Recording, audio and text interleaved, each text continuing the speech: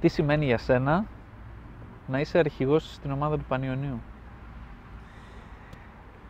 Είναι πολύ σημαντικό και την πρώτη φορά που έβαλα το περιβαχιόνιο σε επίσημο μάτς, στα αποδυτήρια είχα ανατριχιάσει ολόκληρος. Το να είμαι αρχηγός είναι κάτι που το είχα αποθυμένο από τα χρόνια που ήμουν στην Αργυρούπολη. Ήταν η νοοτροπία του προπονητή ότι επειδή ο τερματοφύλακας είναι μακριά από τις φάσεις, καλό θα ήταν να μην είναι αρχηγός, να μπορεί να μιλάει στο διαιτητή άμα χρειαστεί κάτι. Και επειδή στην πραγματικότητα ήμουν αρχηγός της ομάδας, ήταν κάτι που μου είχε μείνει αποθυμένο, οπότε το να είμαι αρχηγός στον Πανιόνιο τη δεύτερη χρονιά ήταν κάτι φανταστικό για μένα και είναι κάτι που σίγουρα νιώθω περήφανος. Vangelis Tzinas.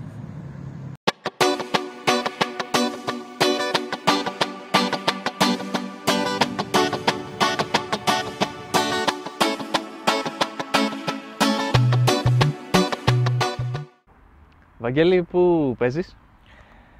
Είμαι εν δυνάμει ποδοσφαιριστής του Πανιωνίου. Τη φετινή χρονιά αγωνίζομαι στους τράχονες και του χρόνου θα δούμε. Πώς ξεκίνησες το ποδόσφαιρο? Από πολύ μικρός μου άρεσε. Έπαιζα μέσα στο σπίτι και έλεγα στον πατέρα μου ότι θέλω να ξεκινήσω. Και όταν ήμουν πρώτη δημοτικού έκανα την πρώτη μου χρονιά. Σε ποια ομάδα? Ήμουν στην Ηλιούπολη, στο Ποσού Ηλιούπολης. Και τι θυμάσαι από την Ηλιούπολη? Δεν θυμάμαι πολλά, για να είμαι ειλικρινής. Θυμάμαι μόνο το πρώτο μου παιχνίδι. Είχαμε χάσει για αρκετά γκολ. Και μετά, αφού γύρισα σπίτι, υπήρχαν κάποια θέματα, ας πούμε, γιατί η μαμά εξ αρχής είχε κάποιες αμφιβολίες για το αν είναι καλό να ασχοληθώ με το ποδόσφαιρο, γιατί υπάρχουν κάποια έτσι άσχημα πράγματα στο χώρο μας. Και χρειάστηκε ο μπαμπάς μου να κάνει μια κουβέντα, αλλά τελικά για να είμαι εδώ. Ξεκίνησες από τερματοφύλακας? Ναι, κατευθείαν. Ωραία. Ποια είναι η πρώτη ανάμνηση που έχεις από το ποδόσφαιρο?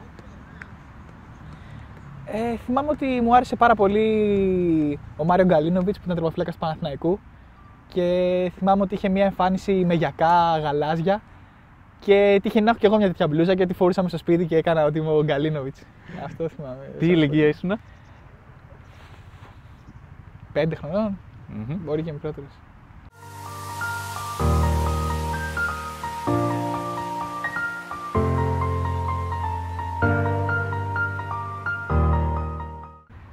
Ο Πανιώνιος πώς ήρθε στη ζωή σου? Από όταν πήγα στον ΑΟΝΑ, την ομάδα της Αργυρούπολης, ήμασταν ένα πολύ καλό τμήμα, είχαμε πάρει και το πρωτάθλημα στο Θουκυδίδιο και υπήρχε ενδιαφέρον από μεγαλύτερες ομάδες. Θεωρούσαν οι άνθρωποι που ήταν γύρω μου εκείνη την περίοδο ότι ο Πανιώνιος ήταν η καλύτερη επιλογή. Σε ποια ηλικία πήγες στον Πανιώνιο? 15 χρονών, ήμουν τρίτη γυμνασίου. Και ποια είναι το πρώτο σου συναίσθημα όταν άκουσες ότι με θέλει ο Πανιώνιος και μπορεί να παίξω εκεί? Σίγουρα ήταν χαρά μου. Το είχα ξαναβιώσει γιατί είχα περάσει δοκιμαστικά και από τον Ολυμπιακό και από τον Παναθηναϊκό και από την ΑΕΚ. Και ναι, ήταν σίγουρα ευχάριστο. Είναι πάντα ωραίο για ένα ποδοσφαιριστή να ξέρει ότι υπάρχει ζήτηση. Αλλά δεν ένιωσα κάτι το ιδιαίτερο για τον Πανιώνιο συγκεκριμένα. Δεν ήξερα ακόμα ότι θα συνεργαστούμε. Ωραία. Τώρα που έχει περάσει καιρός και ξέρεις καλά τι είναι Πανιώνιος, αν σε ρωτήσω το ίδιο, τι είναι Πανιώνιος για σένα, τι θα μου πεις? Θεωρώ ότι όσοι έχουν παίξει τον Πανιώνιο ξέρουν πολύ καλά τι εννοώ όταν λέμε ότι ο Πανιώνιος είναι αλλιώς ένας Πανιώνιος, που λένε και οι φίλαθλοι της ομάδας. Είναι μια ιστορική ομάδα, αλλά ταυτόχρονα χρειάζεται να αντιμετωπίζει δυσκολίες που δεν αντιμετωπίζουν οι άλλες μεγάλες ομάδες. Καλώς ή κακώς τα πράγματα στον Πανιώνιο είναι λίγο περίεργα τα τελευταία χρόνια και για τους ποδοσφαιριστές ήταν πάντα ένα έξτρα κίνητρο να μην έχεις τις ανέσεις που έχουν οι άλλες ομάδες. Και έτυχε στα χρόνια που είμαι να έχω συνεργαστεί με φοβερούς ανθρώπους και φοβερούς συμπαίκτες και είναι μια φοβερή ανάμνηση ο Πανιώνιος. Στη Νέα Σμύρνη έχεις παίξει? Έχω παίξει μόνο ένα φιλικό πριν υπογράψω με τον Πανιώνιο, όταν ήμουν ακόμα στον ΑΟΝΑ. Ήταν δοκιμαστικά για να αποφασίσουν οι τότε προπονητές ποιοι θα είναι το roster της K17 και είχα παίξει τότε. Ναι. Ένα συναίσθημα που θυμάσαι να ένιωσες έντονα? Εντάξει, για ένα παιδί που παίζει σε τοπικά γήπεδα, ξαφνικά να μπει στη Νέα Σμύρνη που είναι ένα μεγάλο στάδιο, ήταν περίεργο. θυμάμαι ότι μου κάνει μεγάλη εντύπωση ότι τα τέρματα ήταν αρκετά πιο μικρά από αυτά που είχαμε στον αγώνα. Και λέω τι γίνεται εδώ πέρα, τα περίμενα μεγαλύτερα.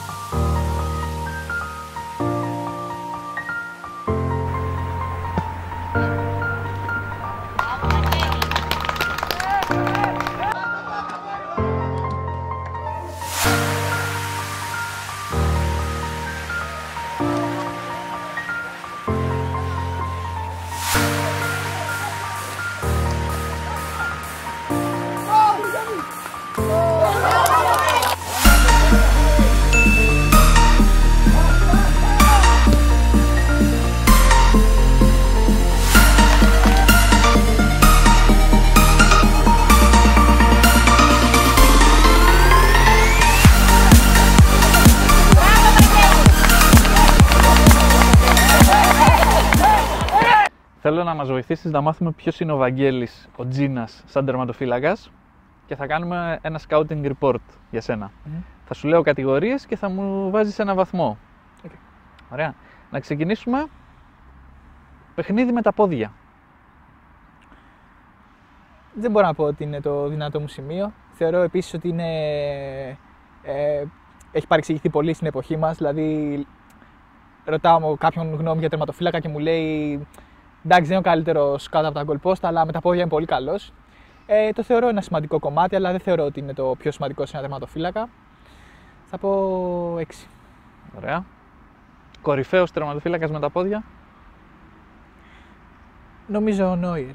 Πλέον όλοι θεωρώ ότι είναι αρκετά καλοί με τα πόδια, κάποιοι λίγο περισσότερο, κάποιοι λίγο λιγότερο, αλλά για μένα έχει παραπάνω αξία και το ποιος ξεκίνησε να το κάνει αυτό. Ποιος άλλαξε τη θέση του τερματοφύλακα και θα πω τον Νόιερ για αυτόν τον λόγο.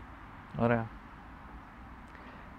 Επικοινωνία, καθοδήγηση άμυνας. Θεωρώ ότι είμαι αρκετά καλό σε αυτό και είναι ένα από τα πλεονεκτήματά μου, θα πω 8. Κορυφαίος τερματοφύλακας σε αυτό. Εντάξει, τώρα που υπάρχει αυτή η κατάσταση με τον COVID, βοηθάει λίγο πιο πολύ να δεις πώς συμπεριφέρεται ο κάθε τερματοφύλακας και πώς επικοινωνεί. Γιατί όταν παίζουν σε ένα γήπεδο με 60.000 κόσμο, δεν μπορείς να ξέρεις τι λέει ο καθένας, σίγουρα μπορείς να δεις τη γλώσσα του σώματος. Θα πω τον Μάτι Σκότνικ επειδή τον έχω ζήσει στον Πανιωνίο. Θεωρώ ότι ήταν αρκετά εύστοχος στις οδηγίες του. Ωραία. Ηγεσία. Και σε αυτό πιστεύω ότι είμαι αρκετά καλός. Στον Πανιωνίου ήμουν αρχηγός όλα τα χρόνια έξω από τον πρώτο.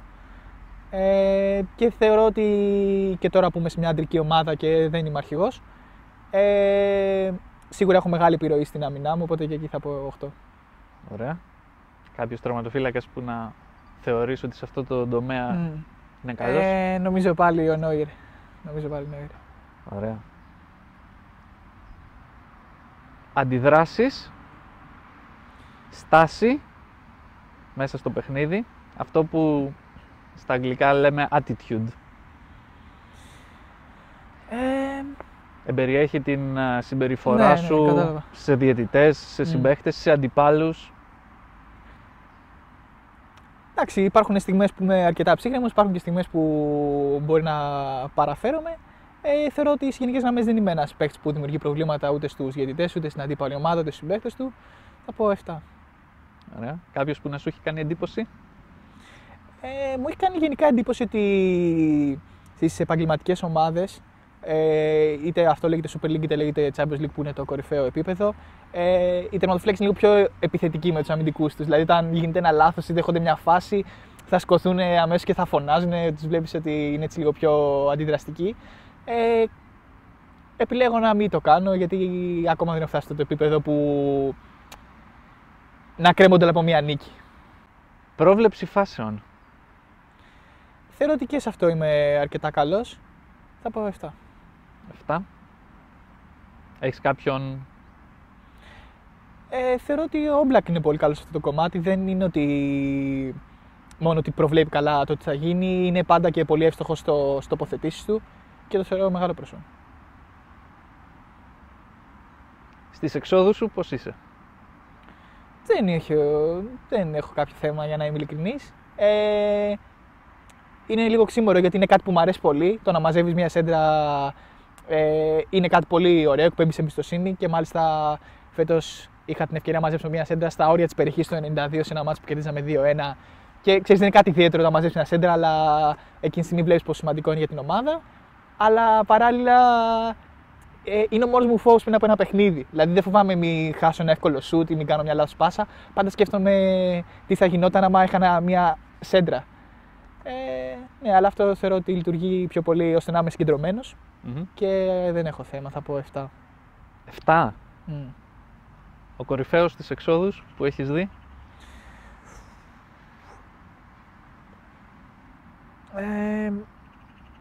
Θα έλεγα τον Νόιερ, γιατί για μένα έξοδος δεν είναι μόνο το μια εκτέλεση corner, αλλά είναι και μια κάθετη πάσα στο κέντρο του γηπέδου, ας πούμε. Και γι' αυτό το λόγο θα πω τον Νόιερ. Ωραία. Αποκρούσεις κάτω από τα δοκάρια? Κάτω από τα δοκάρια γενικότερα. Ναι.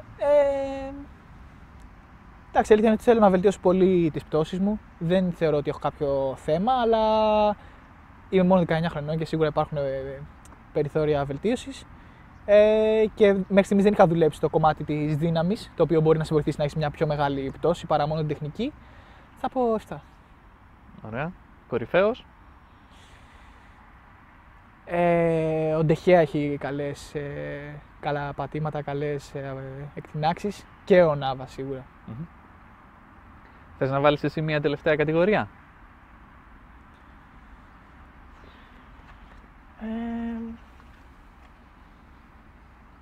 Δεν μου έρχεται κάποια, για να είμαι ειλικρινής. Μπορούμε να πούμε τον επαγγελματισμό, παράδειγμα. Ναι.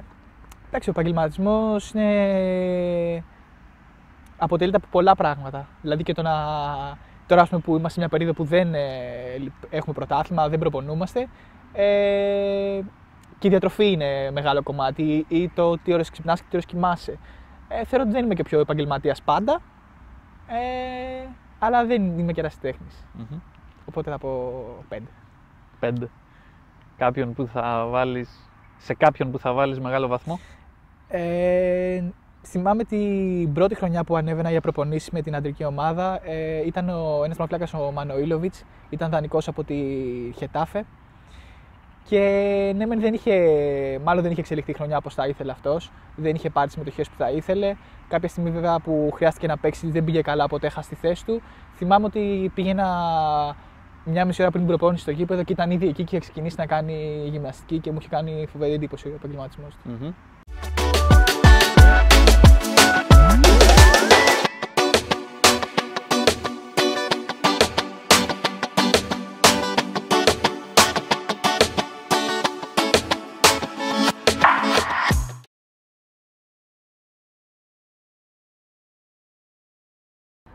Τι το ξεχωριστό έχει ο Βαγγέλης?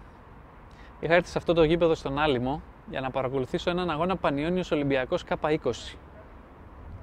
Περίπου στο 70 λεπτό το σκορ ήταν 1-0 για τον Πανιώνιο και προφανώς η ομάδα προσπαθούσε να αμυνθεί και να κρατήσει το αποτέλεσμα, κάνοντας και κάποιες καθυστερήσεις. Κερδίζει λοιπόν ένα πλάγιο κοντά στη μέση του γηπέδου και ο παίκτης του Πανιωνίου πάει να το εκτελέσει κάνοντας καθυστερήσεις. Ακούγεται λοιπόν ο αρχηγός του και τερματοφύλακας να του φωνάζει: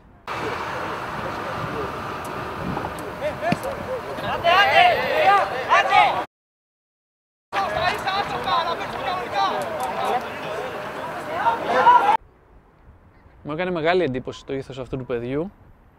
Μου κίνησε το ενδιαφέρον, έψαξα, ρώτησα γι' αυτόν, ήρθα τον ξαναείδα. Αυτή τη στιγμή, εκτός από εξαιρετικός τερματοφύλακας, μπορώ να σας πω ότι είναι και ένα εξαιρετικό παιδί. Και για την ηλικία του, το ήθος που βγάζει μέσα στο γήπεδο πραγματικά σπανίζει.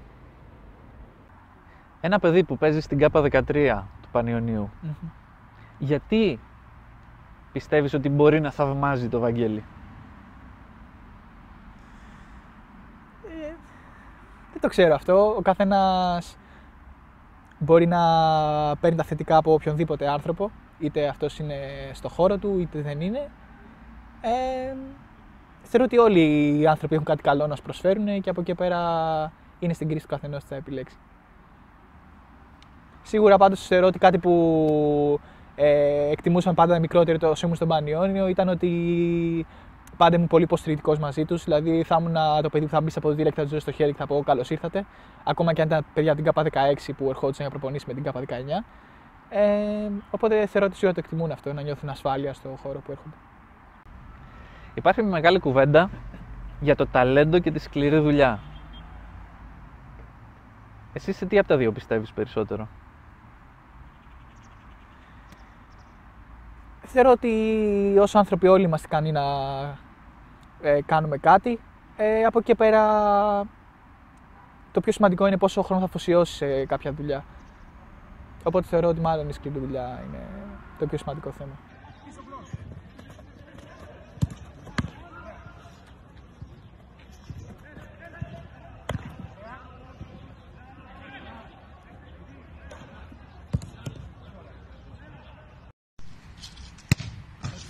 Κίτρινο! Κίτρινο! Πάμε!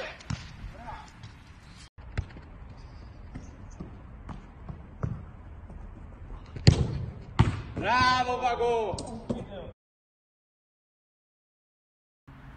Υπάρχει κάποιος άνθρωπος στην καριέρα σου μέχρι στιγμής που να έχει παίξει πολύ σημαντικό ρόλο στην εξέλιξή σου? Ναι, θεωρώ ότι ο ποδοσφαιρικός μου μπαμπάς είναι ο Γιώργος Συλλογάνης, είναι ο προπονητής τερματοφυλάκων μου. Συνεργαζόμαστε από όταν ακόμα ήμουν στις αρχές του γυμνασίου. Και θεωρώ ότι είναι ένας εξαιρετικός προπονητής που με έχει βοηθήσει πάρα πολύ ως τερματοφύλακα, αλλά και ως άνθρωπο, γιατί μου έχει πει πολλά πράγματα τα οποία δεν μπορώ να σκεφτώ. Και με την εμπειρία του ως επαγγελματίας ποδοσφαιριστής και τώρα ως προπονητής, μπορεί να με βοηθήσει. Πριν από λίγο μου είπες ότι η έξοδη είναι αυτό που σε αγχώνει ίσως λίγο περισσότερο πριν τους αγώνες. Θέλω να μου πεις αν μαγικά σε ένα χρόνο από σήμερα αυτό το πράγμα έχει εξαφανιστεί. Δηλαδή είσαι ο καλύτερος στις εξόδους που θα μπορούσες να γίνεις ποτέ. Από σήμερα μέχρι τότε τι πρέπει να κάνεις για να το πετύχεις αυτό? Δεν θεωρώ ότι θα έχει εξαφανιστεί. Σίγουρα πριν από κάποιο παιχνίδι βάζει τον εαυτό σου σε κακές σκέψεις πολλές φορές. Αλλά θεωρώ ότι αυτό λειτουργεί υπέρ μου, γιατί όταν φτάνει η στιγμή που κερδίζει η αντίπαλη ομάδα ένα κόρνερ, πάντα πριν εκτελέσει ο παίκτης παίρνω μια βαθιά ανάσα και απλά συγκεντρώνομαι στην μπάλα. Γιατί το μυαλό πολλές φορές τα κάνει όλα πολύ δύσκολα και τα κουράζει, αλλά στην πραγματικότητα είναι πολύ απλά. Βλέπεις την μπάλα να έρχεται και ξέρεις άμα είναι κοντά σου και μπορείς να βγεις και να τη μαζέψεις, ή άμα θα πεις στον αμυντικό σου να διώξει. Είναι κάτι πολύ απλό και γενικά με τους προπονητές μου δεν εστιάζουμε ιδιαίτερα σε εξόδους, γιατί δεν υπάρχει κάποιο θέμα. Οπότε θα υπάρχει σίγουρα αυτή η κακή σκέψη, αλλά το ελέγχω εγώ το αν θα με επηρεάσει ή όχι. Έρχεται και κάθεται στη θέση μου ο Νόιερ αυτή τη στιγμή που μιλάμε. Και τον ρωτάς τι μπορείς να κάνεις στις εξόδους σου ώστε να νιώθεις μεγαλύτερη σιγουριά. Τι θα σου απαντήσει? Θεωρώ ότι θα μου λέγει ότι από τη στιγμή που τεχνικά είσαι καλός σε αυτό το κομμάτι, δεν έχεις να φοβάσαι κάτι και να έχεις αυτοπεποίθηση. Θα ήθελες να κερδίσεις αυτή την εμφάνιση ή μήπως αυτή? Κάνε εγγραφή στο κανάλι, κάνε σχόλιο κάτω το βίντεο και μπες στην κλήρωση. Βαγγέλη, θέλω να πάμε και στην προσωπική σου ζωή, να μας πεις κάποια πράγματα για σένα, αλλά δεν θα ήθελα να το κάνουμε εδώ στο γήπεδο, δεν μου αρέσει αυτός ο χώρος για να μιλήσουμε προσωπικά για σένα. Εδώ είναι λίγο καλύτερα. Μάλιστα. Θέλω να μου πεις πώς είναι ο Βαγγέλης εκτός γήπεδου. Είμαι ένας απλός άνθρωπος, είμαι κοινωνικός, μου αρέσει να περνάω αρκετό χρόνο και με τους φίλους μου και με την οικογένειά μου και δεν κάνω κάτι συγκλονιστικό. Σπουδάζεις? Ναι, έδωσα πανελλήνιες κάτω από τις δύσκολες συνθήκες του να είσαι μέλος μιας επαγγελματικής ομάδας και της ακαδημίας της. Πέρασα διοίκηση επιχειρήσεων στην Πάτρα και την επόμενη χρονιά με το 10% είμαι τώρα λογιστική στο ΠΑΔΑ. Χόμπι σου εκτός από το ποδόσφαιρο? Μ' αρέσει γενικά να παρακολουθώ άλλα αθλήματα. Θα μου άρεσε πιο πολύ να παίζω κιόλας. Παραδείγματος χάρη, μου αρέσει αρκετά το μπάσκετ, αλλά ξέρεις ότι ένας πιθανός τραυματισμός ή η κούραση δεν δικαιολογείται στην ομάδα. Δεν έχω κάποιο ιδιαίτερο χόμπι. Mm-hmm. Αδέρφια έχεις? Ναι, έχω μια μεγαλύτερη αδερφή. Γενικότερα η οικογένειά σου πώς βλέπει την επιλογή σου να ασχοληθείς επαγγελματικά με το ποδόσφαιρο? Όπως έτυχε να σου πω και στο προηγούμενο μέρος της συζήτησής μας, όταν ήθελα να ασχοληθώ με το ποδόσφαιρο ως χόμπι τότε, η μάνα μου είχε μεγάλες αμφιβολίες, γιατί μόνο έχοντας μια επαφή με το ποδόσφαιρο, πηγαίνοντας σε έναν τοπικό αγώνα, μπορείς να καταλάβεις ότι ίσως και να μην είναι ο καλύτερος χώρος για να αφήσεις το παιδί σου να ασχοληθεί, όσο άσχημο και αν ακούγεται αυτό για μας που αγαπάμε το ποδόσφαιρο. Από εκεί και πέρα, με τα χρόνια που είδε πόσο το αγαπώ αυτό και πόσο σημαντικό είναι για μένα και πόσο αφοσιωμένος είμαι στο να γίνομαι καλύτερος, ίσως να γίνει και ο πιο υποστηρικτικός άνθρωπος στη ζωή μου, αλλά γενικά από τα πρώτα μου βήματα είχα μεγάλη στήριξη από όλους στην οικογένειά μου και θεωρώ ότι είναι πολύ σημαντικό για έναν αθλητή. Αν ρωτήσω ένα φίλο σου, ένα κολλητό σου, πες μου 3 λέξεις για το Βαγγέλη. Ποιες θα είναι αυτές οι 3 λέξεις? Υποστηρικτικός, ότι είμαι μέσα σ' όλα και εγωιστής. Γιατί ξέρεις, πάντα στην παρέα μου υπάρχουν τα πειράγματα μεταξύ μας, οπότε θα μου λέγανε ότι εγωιστής. Η τρίτη λέξη θα ήταν αυτή. Θες να δώσεις μια μικρή συμβουλή σε ένα παιδί που ξεκινάει τώρα την πορεία του στο ποδόσφαιρο και ονειρεύεται να γίνει επαγγελματίας? Μάλλον η καλύτερη συμβουλή θα ήταν αυτή που όλοι ξεχνάμε, να το απολαμβάνεις. Θεωρώ πως, εντάξει, όλα τα παιδιά θέλουν να γίνουν επαγγελματίες ποδοσφαιριστές, μεγαλώντας όλοι αυτό το όνειρο έχουμε, αλλά στην πραγματικότητα μόνο λίγοι μπορούν να το καταφέρουν. Αλλά νομίζω είναι περιττό να πω για θυσίες ή για σκληρή δουλειά ή να είσαι τεθωρακισμένος στο μυαλό σου και να μην επηρεάζει από καταστάσεις, αν στην πραγματικότητα το απολαμβάνεις, οπότε θα πω αυτό. Γενικά βλέπεις ότι από τη μια στιγμή στην άλλη μπορεί να αλλάξει η ζωή σου. Γίνονται τρελά πράγματα καθημερινά, μαθαίνεις για κάποιον, ας πούμε, ότι έπαθε κάτι κακό ή το οτιδήποτε, και θεωρώ ότι όσο άσχημο για να ακούγεται αυτό και στενάχωρο, ότι η ζωή είναι πολύ μικρή και πρέπει όντως να την απολαμβάνεις. Έχεις στη ζωή σου κάποια έκφραση, κάποιο μότο που λέμε, το οποίο σε εκφράζει? Δεν έχω κάποιο συγκεκριμένο που να το έχω από μικρός. Αναδιαστήματα ήταν κάποια που τα χρησιμοποιούσα. Θυμάμαι τη χρονιά π.χ. που ήμουν με την ΚΑΠΑ 17 χρησιμοποιούσα το step by step, γιατί πραγματικά έτσι ένιωθα ότι κάθε Κυριακή ήταν και ένα βήμα. Πιο μικρός μου άρεσε μια έκφραση που λέει πράξεις όχι λόγια. Και μου άρεσε επίσης ένα άλλο σλόγγαν που είχα δει που έλεγε ότι στα αγγλικά έλεγε We are not here to take part, we are here to take over. Θεωρώ ότι κάπως αυτό με εκπροσωπεί στο ποδόσφαιρο, ας πούμε, ή και στη ζωή μου, ότι δεν θέλω να κάνω κάτι και απλά να είμαι καλός στο που κάνω, θέλω να είμαι ο καλύτερος. Πες μου έναν λόγο που η μεγάλη σου αδερφή είναι περήφανη για σένα.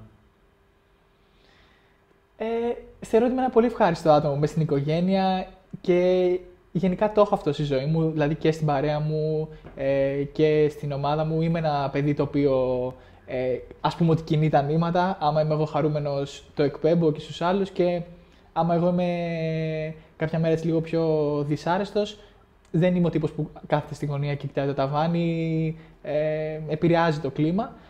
Θεωρώ ότι κάνω τη ζωή όλων μας στην οικογένεια λίγο πιο ευχάριστη. Γενικά είναι πολλά τα πράγματα για τα οποία είμαι περήφανη για τον αδερφό μου, αλλά αν θα μπορούσα να αναφέρω μόνο ένα, είναι ότι πάντα προσπαθεί να πετύχει το όνειρό του και το κυνηγάει και θέλει πολύ θάρρος για να κυνηγήσει το όνειρό σου. Όσο δύσκολο και όσο μακρινό κι αν είναι, πάντα προσπαθεί και κάποια στιγμή θα το πετύχει και θα κάνει πραγματικότητα όλα αυτά που σκέφτεται και ονειρεύεται. Βαγγέλη, θέλω να μας πεις στιγμές από την καριέρα σου μέχρι στιγμής σαν ποδοσφαιριστής που έχεις νιώσει πολύ μεγάλη χαρά. Θα ξεκινήσω με την κορυφαία. Όταν έκανα το ντεμπούντο με τον Πανιωνίου, ήταν η δεύτερη αγωνιστική στο πρωτάθλημα της K17 και έπεσα κατευθείαν στα βαθιά, παίζαμε με τον Ολυμπιακό στο Ρέντι και είχαμε χάσει 2-1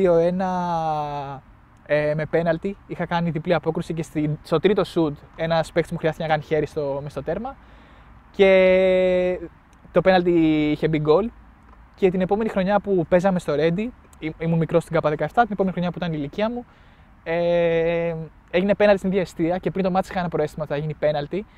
Το είχα προβλέψει στην άλλη εστία, στην αντίστοιχη γωνία, αλλά τελικά έγινε στην ίδια.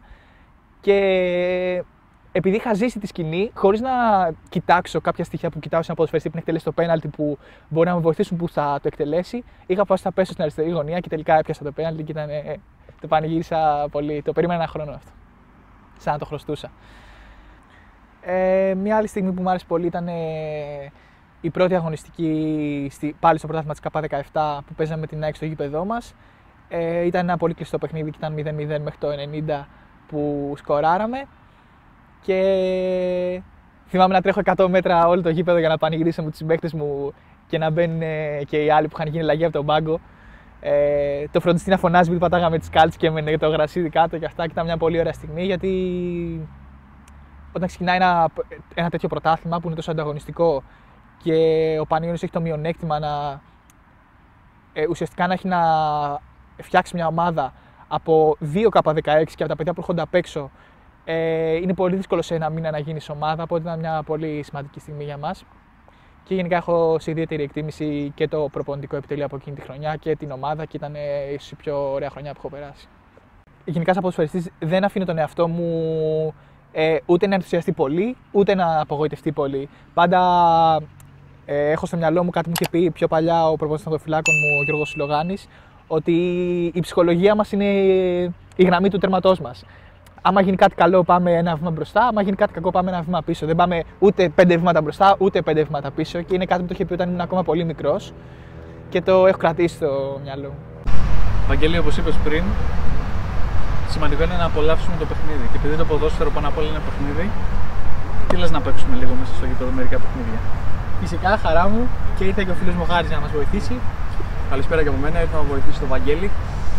Δεν αγωνίζομαι στην ίδια ομάδα με τον Βαγγέλη όμως. Εγώ αγωνίζομαι στην Ποσίνα Αγγλιφάδας, αλλά είμαστε εδώ να κάνουμε το παιχνίδι μας. Δεν θέλαμε να φέρουμε το άλλο παιδί που είναι στην ομάδα για να μην με λυπηθεί. Πάμε να παίξουμε. Πάμε να παίξουμε, φύγαμε.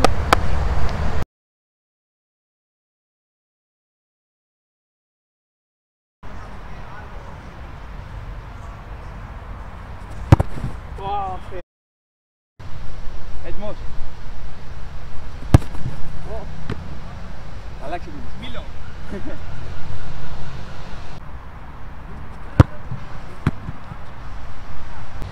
Πάμε. Μίλο. Έλα Βαγγέλη. Γι' αυτό παίζει ο τερματοφύλακας. Το έχω βάλει κέντρο. Μίλο.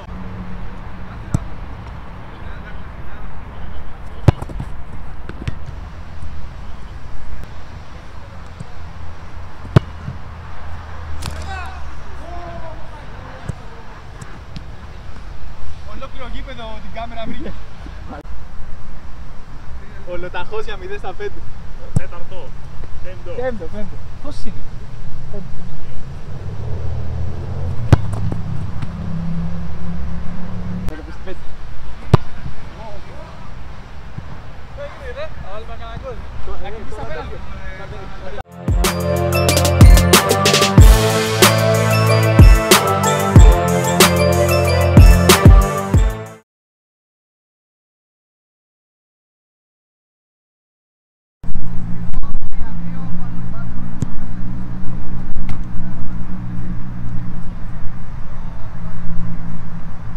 Και αυτός ήταν το back, θα πήγαινε λίγο προς τα μέσα.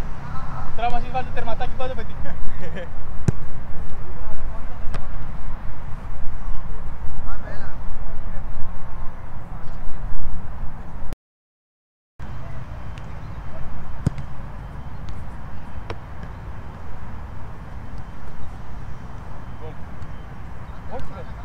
Κατάρα έχεις ρίξει. Μέσα πήγαινε και έφυγε.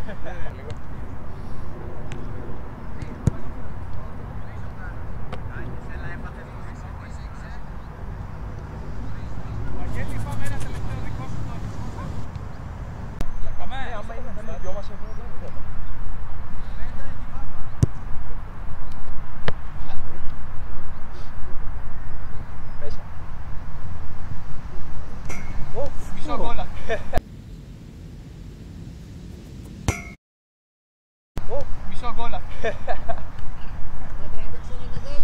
Μισό γκολ.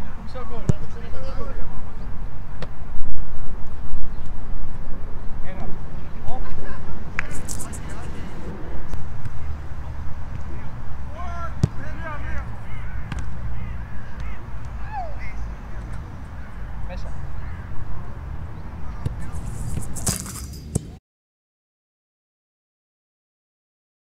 Έγραψε. Πώς θα φύγω από το πλάνο. Μην πάει 1-1. Ήταν να μην γίνει αρχή τώρα, ήταν να μην γίνει αρχή.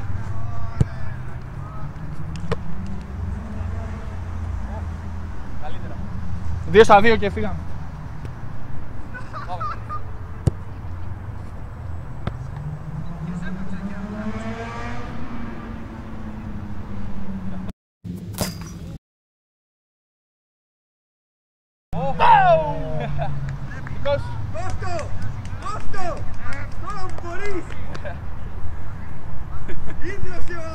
Ήταν να μην γίνει αρχή.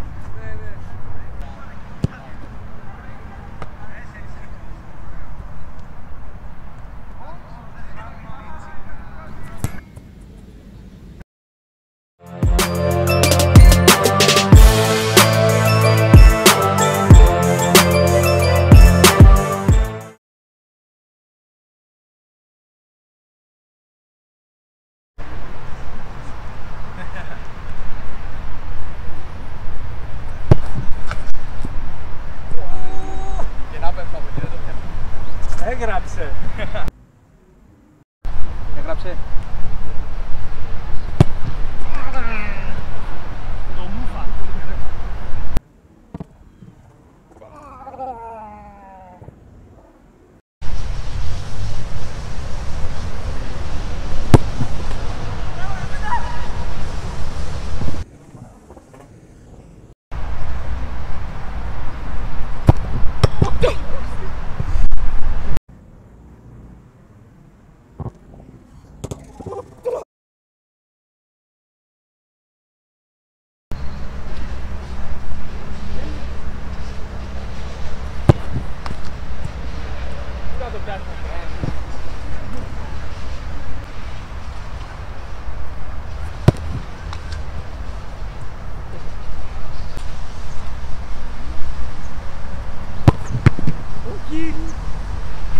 Θα ακυρωνόταν από βάρα αυτό, να ξέρεις. Αν το πιάνες. Άγιο είχα.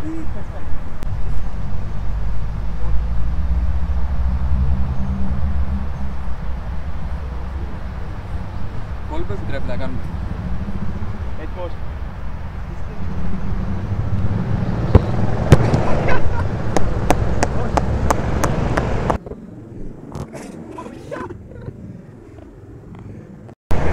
Το τελευταίο είναι διπλό με το αριστερό. Με το αριστερό. 2 πόντους.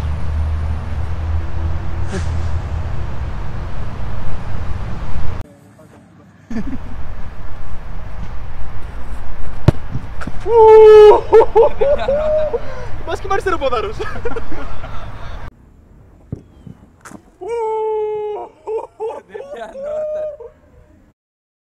Το βαράω ή όχι? Για την ιστορία, για την ιστορία. Αριστερό. Να το παίξουμε πλάτη. Πάμε.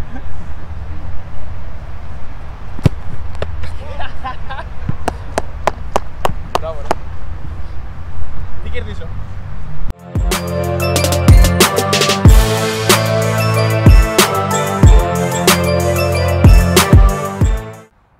Θα ήθελες να κερδίσεις αυτή την εμφάνιση? Ή μήπως αυτή? Κάνε εγγραφή στο κανάλι, κάνε σχόλιο κάτω το βίντεο και μπες στην κλήρωση. Θέλω να μου πεις ποιος είναι ο στόχος σου για φέτος, σε αυτή την ομολογουμένως πολύ ιδιαίτερη χρονιά. Εντάξει, ερχόμενος στους τράχονες ήθελα να βρω πάλι λίγο τον εαυτό μου. Είχα περάσει κάποιες δύσκολες καταστάσεις, ειδικά την τελευταία χρονιά. Θεωρώ ότι ό,τι έχω καταφέρει δεν το έχω καταφέρει μέσα από τη δουλειά, αλλά και μέσω της προσωπικότητάς μου, και δεν μου πήρε πολύ χρόνο να την ξαναβρω εδώ πέρα, που ήταν ο κυριότερος στόχος για μένα. Από εκεί πέρα είμαστε πρώτοι με 6 νίκες και μία ισοπαλία. Σίγουρα θέλουμε να πάρουμε το πρωτάθλημα, σίγουρα θέλουμε να πάρουμε την άνοδο και ο προσωπικός στόχος είναι να έχουμε την καλύτερη άμυνα στο πρωτάθλημα που μέχρι στιγμής την έχουμε και να είναι μια επιτυχημένη σεζόν σε αγωνιστικό κομμάτι. Ο 30χρονος Βαγγέλης αυτή τη στιγμή, αν συναντήσει τον σημερινό Βαγγέλη, τι θα του πει?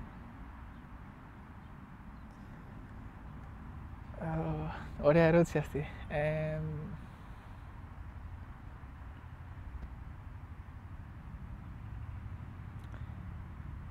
Θεωρώ ότι η καλύτερη συμβουλή θα ήταν να ζήσεις το τώρα. Όλες οι δυσκολίες έχουν τη γοητεία τους και το τώρα προκαθορίζει το μέλλον, οπότε νομίζω η καλύτερη συμβουλή θα είναι αυτή, να ζήσεις το τώρα.